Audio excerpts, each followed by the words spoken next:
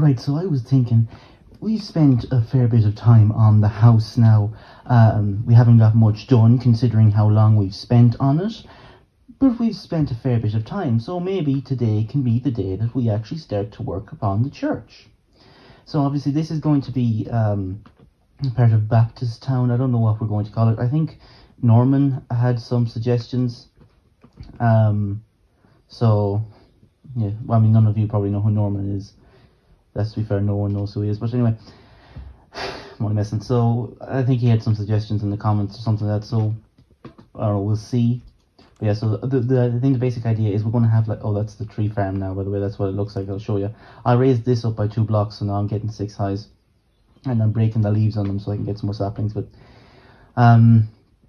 basically, I want to have like a province full of different denominations within a particular tradition. So tradition and denomination aren't the same thing.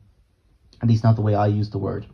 So for example, independent fundamentalist Baptists and Reformed Baptists, quite different in terms of their certain beliefs. In fact, they probably wouldn't like each other that much. Let's say they, I'm a Reformed Baptist, but the IFB crowd certainly wouldn't like us Reformed Baptist people. So these are 2 different denominations, but they do come from the same tradition, from the same Baptistic tradition. So I want to have like different Baptist churches. I might put the IFB and Reformed Baptist like right beside each other, because I think that might be funny. So I was thinking, considering I have all this land up here, I was thinking of leaving it natural, but I might just put the church up here. But now that I'm up here, it's not very wide, and I want a bit of a wider space to have the church. So I suppose I could leave this bit natural and then put the church over here maybe? Yeah, because it's only going to be a small little church. It's going to be the Reformed Baptist Church. Yeah, we'll do that. Start cutting it down. So I think today we might talk about basically what makes a good church. There's a lot of different ideas around this, like what makes a good church. Some people say, for example, that it should be a beautiful building. Others say it just needs to have good Bible teaching. Others say, oh no, it needs to be young and hip and cool and what have you. So I'm basically going to run through a list of things and say, well, here's what I think really makes a good church. Here's some things that are nice but optional, and then here's some things that actually make a bad church. So number 1, and I think this is the most vital thing for a church, is the right preaching of the Word of God. Now this can be done in 2 different ways. The Bible can be preached in 2 different ways, or there's 2 different separate methods that can be done together in terms of Bible preaching that I think are quite good, and that is exegesis. And where do I want this to be now? I think back to here. I think I might just make it out of wood. So usually when I've made this church, I've made it out of like concrete, but I think I'll make it out of wood. So the 2 things are exegesis and systematic preaching, or verse by verse preaching. Sometimes, now these 2 things are done so closely together that sometimes whenever you hear people talk about exegesis, usually they mean both in one. So they'll say, well, we do exegetical preaching, and what they mean is we do exegetical preaching and systematic preaching, because that's generally how people do it. Generally speaking, the people who actually want to do the Bible properly, do like exegesis, will usually also do verse by verse preaching. Now this isn't always the case. For example, Spurgeon, I believe he was an exegete as well. He was not a systematic theologian. He did not go through it. He did not go through books like start to finish, and that's what it means, by the way. Systematic preaching is just verse by verse. So it's going to chapter 1, verse 1, and just continuing on from there. It's what I do on my main channel, which for those who don't know, this is my secondary channel. My main channel is actually a preaching channel, where I preach through the Bible exegetically and systematically. And I mean the Bible, not just particular books. What I'm doing is I am going from Genesis to Revelation. I think we'll start the church about here. And what will I make it out of? Should I just make everything in this town out of oak wood? Yeah, why not? Be a bit boring, a bit bland, but sure, whatever. And we'll talk about that in a minute as well, I guess. But yeah, so what we're doing in my channel is verse by verse preaching. I'll need a new shovel in a minute. Verse by verse, there we go, preaching through the Bible, starting from Genesis 1:1 and just going onwards. Now we're taking our time, we're taking it slow. In a few respects. Number 1, in that it's usually about once a week that it'll be uploaded. It's been a bit less than that lately, just because I'm busy. And we're also taking it slow we don't do, oh no, the tree is growing nice. We don't do like, the door's over, no, where am I going? I'm going here. I don't do like a chapter at a time. I will do like a verse at a time. In fact, I think my average like verse per message is like 1.9 verses per message. For example, I just finished chapter 3 verse 1, which I did in 2 messages. Now these are half-hour sermons, and I did Genesis 1:1 in 7 messages. So yeah, so I like to take it slow. But you know, some people take it fast. Someone who I like to listen to, it would be Skip Heitzig. He's a Calvary Chapel guy, so he's someone I'd have a lot of disagreements with. In fact, he likes to bring up Calvinism, not too much. He rarely brings it up, to be fair. But the times he does bring it up, he tends to, I think, mischaracterize it. Although he does seem like a decent fella, so I'm guessing he just has some misunderstandings about it. But so he's not a Calvinist like I am. And yes, I will, even though I'm a Baptist, I will refer to myself as a Calvinist. Cry about it. But anyway, he's not a Calvinist like me, but he does, you know, systematic expositional theology, but he takes the Bible like a chapter at a time. But I think that's fine because he does it well. He still manages to get what he needs to out of the text, and you know, he feeds his flock and so on. Whereas other people like John MacArthur, again, would be someone I listen to, someone I'd have more agreements with. He takes it an awful lot more slowly. And then I guess there's people just in between. And I'm going to need some more food in a minute as well. So let's see, I want the door to be about here. I'm going to have a hallway then. Okay, 1, 2, 3, 4, 5, 6, 7, 8, 9, 10. We'll go 11 wide, why not? Yeah, so, but these are all different, you know, ways of, and speeds of preaching through the Bible. But they're all still preaching through the Bible. It's not just, you know, the pastor wakes up one morning and is like, today I want to talk about X, Y, Z, you know. And that can be done properly, but it's often not, unfortunately. So that would be systematic theology, whereas expositional preaching would be, you just take a text, whether it's going verse by verse through a book or it's a text you picked out for the topic within it, just taking that text, looking at the context, looking at, you know, everything that needs to be looked at, and preaching it rightly. And like I say, Spurgeon is an example of that. Now, generally speaking, like I said, this isn't always the case, but generally speaking, the people who do, where do I want the door? I'm kind of basing this off my own church. This will do for now. The people who do topical preaching mostly, and look, most churches will do a little bit of topical preaching here and there. It would be very rare for a church to just do every single Sunday, verse by verse. Like my church doesn't. My church, I'd say 99% of the time we're going through a book, but every now and again there will be a topical message for one reason or another.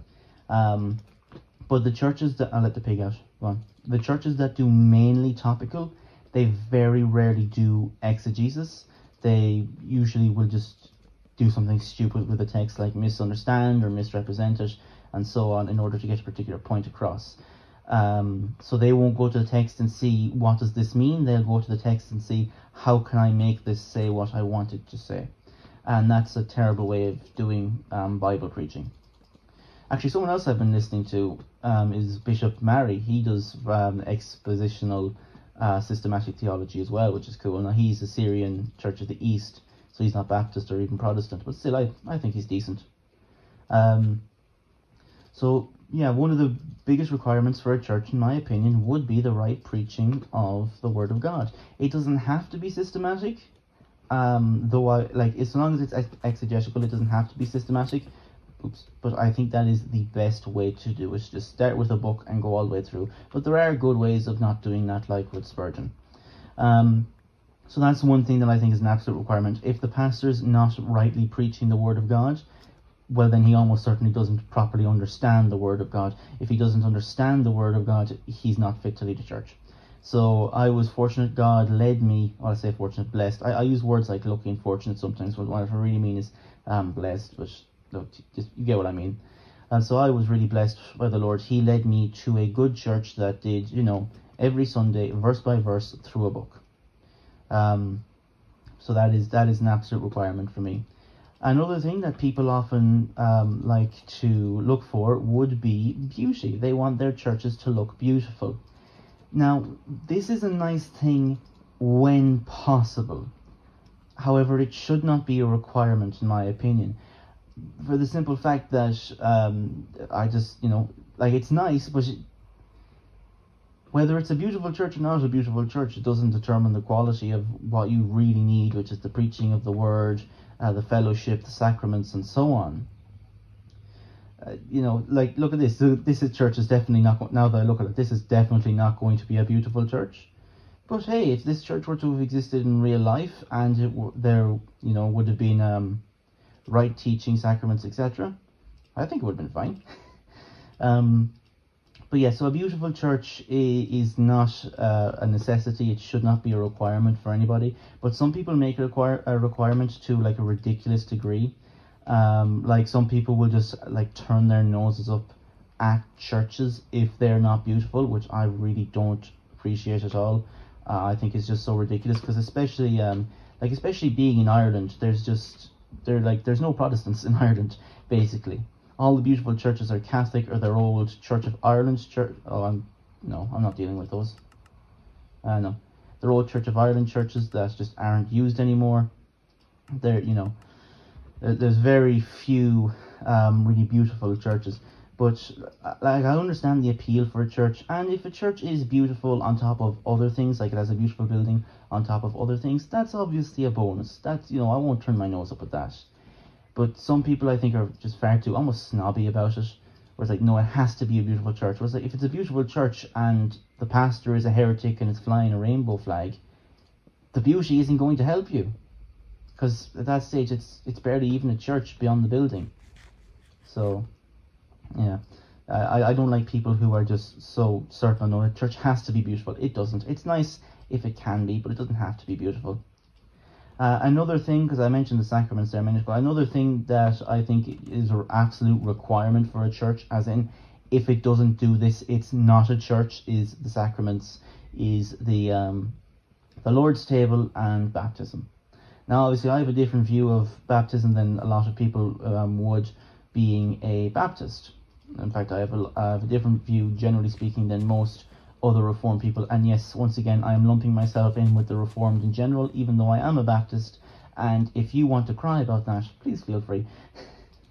I like the idea that I'm annoying Presbyterians. But anyway, where are the chairs going to be? I think I'll have a gap here then. Okay, so 1, 2, 3, 4. So I can have a door here. Good stuff. Oh no, I want to put the floor here. Yeah, so the sacraments, that has to be something that's done. If a church doesn't baptize and doesn't do the Lord's Supper, it's failing its duties as a church. That's just one of the things the church has to do. It would be like if the church didn't preach. Now, in terms of like the frequency of the Lord's Supper, obviously, I believe you only do baptism as a, when someone makes a profession of faith. If you're Presbyterian, it'll be whenever a child is born into the church, whatever. Different denominations will have different views on that. My church does the Lord's Supper every Sunday, which is something that I greatly appreciate and I'm very happy about. And I think it is something that churches should do. Now, my church is a small church, so I do understand it's a lot easier for us to do the Lord's Supper every Sunday because we've not got that many people. I don't want to give too many details away about my church, but still, I guess I'm a bit private. But there's a beehive over there. Okay, not going over there. But I understand that, like in, say, a really, really big church, that, I don't know why that's so laggy, you couldn't really do the sacraments every Sunday. I get that. I'm not really a big fan of massive churches anyway. If they're able to be run well, like I'm sure John MacArthur's is, then that's grand. But generally speaking, I think it's just good to have a nice little church where kind of most people would know each other. And you don't run into problems like, not being able to do the Lord's Supper every Sunday. But, yeah, so I understand with a bigger church, they probably can't do it for logistical reasons every single Sunday. I understand that, I do. But I feel like if a church is able to do it, they really should be doing it as often as they are able. If not every Sunday, then maybe every second Sunday, or at least once a month. I've heard of churches that only do it like once a year, and that's just shocking to me. It like, you know, and generally speaking, those churches will be Baptist, because, you know, we don't have the same view of the sacrament and so on, and I get that. But even though I say I don't believe, I'm going to start looking more into my view of the sacrament, so they could change. But even though at the moment I don't believe the sacraments actually do anything, like say the Presbyterians and so on would believe, they are still important. I do think they should be done at least as often as the church is able. So that's another thing, is the sacraments. Now, one thing, because I just seen how long we've been going already, one thing as well that that church I think shouldn't be doing, but that a lot of churches try to do, is try to stand out by how different they are. They try to be like, oh, we're not like your grandmother's church. Or I think Phil Johnson, the good Johnson, the good ill Johnson, not the bad ill Johnson. I think Phil, MacArthur's friend, he told a story of him getting like a thing in the post saying, come to our church. It's not like any church you've ever seen before. And he went there, and it was exactly like every church he's ever been to, because they're all the same at this stage. It's all, you know, a concert with a motivational speech. A church shouldn't be trying to be different. A church should be trying to be godly. You know? That should be the church's goal, is glorifying God in all that it does, and in the entirety of the service. It shouldn't be so much of, I think, modern day churches is just, you know, for the pastor's own ego. It's not about worshipping God. It's not about giving him glory. It's about essentially glorifying the man behind the church, and that man, in a lot of cases, unfortunately, is not Christ. It's whoever started that particular church. So a church shouldn't be trying to be set apart from other churches in terms of, you know, being all new age and so on. I will get my spuds as well now. A church should be set apart from the world because of how godly it is, and how holy it is, and how well it adheres to the commandments of God, and how well it preaches the counsel of God, the word of God. That should be what sets your church apart. It should be set apart from the world because of how similar it looks to all other good churches. And I'm going to make myself some more tools as well. So yeah, if your church, I don't want to just judge too harshly. If your church looks like a concert with a motivational speech, you probably shouldn't be there. Now, again, if it's like the case that church is the only decent church in your area, and they do some kind of new, like, big Eva things, like dimming the lights for worship and all of that stuff, but generally speaking, it's a good church. It's, you know, it's biblical, it's sound, the pastor is an actually godly man who preaches the truth of God. If it looks like a worldly church, but it actually behaves like a Christian church, I give it a pass, personally. If it's doing the essentials, then yeah, I give it a pass. But generally speaking, those churches aren't doing the essentials. Generally speaking, those churches will abandon pretty much any part of the Bible they don't like, because they're trying to be worldly, they're seeker sensitive, they're trying to appeal to people by making the gospel something that it's not. Now I want to build a lectern as well. Is that what it's called, a lectern? I think so. Maybe not.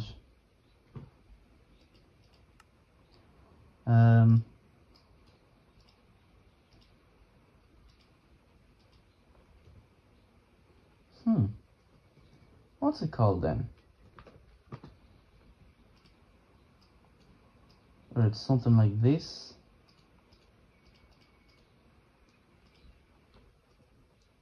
I thought it was called a lectern.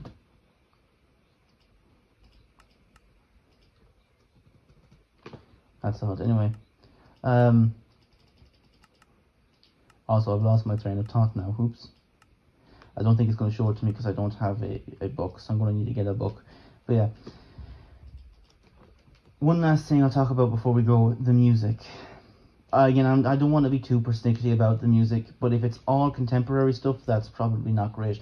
I'm sure there is good, in fact I know there is good contemporary worship music, so I'm not saying all contemporary music is bad. Some people act like because most of it's bad then all of it's bad. In fact I've seen that. I've seen people like write off anyone who might defend any kind of modern music as just bad or whatever. Like some people get really persnickety about this or really uppity and sort of, you know, turn their noses up at it. If the music is good, I don't care what time frame it came from, but chances are if it came from the modern day, it's not good. That's just the unfortunate truth of it. Now, if it's modern and it's good, then it's good. We should accept it. And I think I wish more people would start working towards that and start actually trying to make good worship music in the modern day.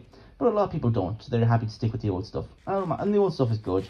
So, you know, I don't mind sticking with it, but I wish there was new stuff that was also good. So yeah, that's some things. What a church should have is it should have the right preaching of God, the Word of God. It should have the sacraments administered whenever possible, as often as it can. It should have godly leadership. That's another thing I didn't get into. It should have theologically good worship music, and it should not be trying to look like the world. So yeah, thank you guys for watching. Goodbye, and God bless.